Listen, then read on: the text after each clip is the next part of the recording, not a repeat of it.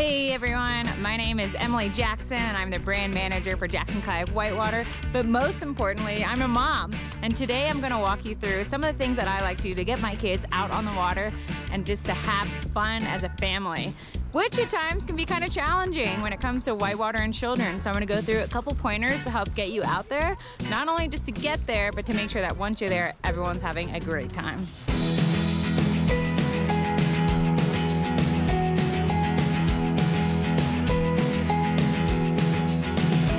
Before we continue, I just want to say thank you to GoPro. GoPro is one of our global partners and makes capturing those epic family moments, photo and video, super easy. So thank you to GoPro, and let's get back to the video.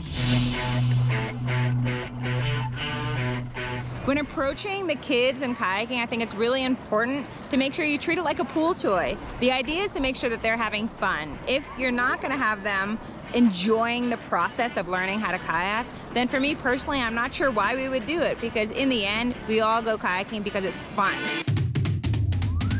Some ways that you can do this are, one, playing games. You know, make it less about what they're trying to learn in kayaking and have that growth and the learning mentality come through the games that you're introducing to them.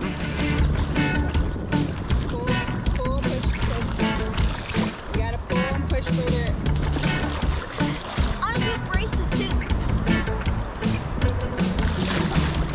Before we talk about gear, there's a couple things to consider when getting your kids out on the water, and that's environment. So I like to look for a very controlled environment for taking my kids out. So either flat water or a nice big eddy, somewhere that I'm confident that I can make sure that they feel good in the water and I'm not stressed out.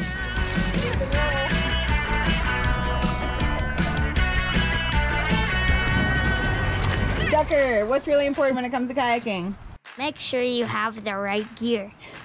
When it comes to selecting paddles, go with one a little smaller. If the paddles are a little too long and too heavy, the kids' arms are gonna get tired early and they're not gonna be having as much fun.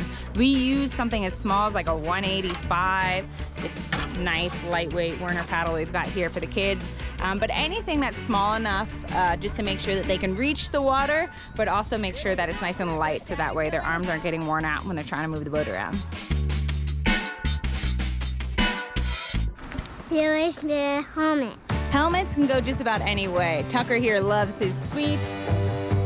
He's had it for a little bit. It's a super safe helmet, but bike helmets work. Just about anything works on the water. Just make sure it's not a material that absorbs water, because sometimes you see that in some helmets, so the helmets get really heavy. So a water helmet, Sweet helmets is good, WRSI. Look for something that's snug and fit and doesn't rock back up on their forehead.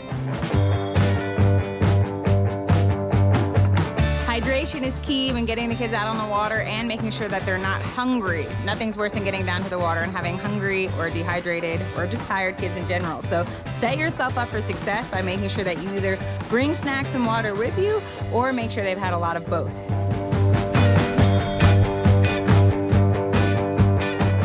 The other thing to keep in mind is the kids really feed off of your energy. So try not to be impatient. Things are gonna be a little slower than you anticipate, but also make sure that if they're feeling nervous, that you just feed them good energy and confidence. So that way they can have the confidence they need to grow with their paddling.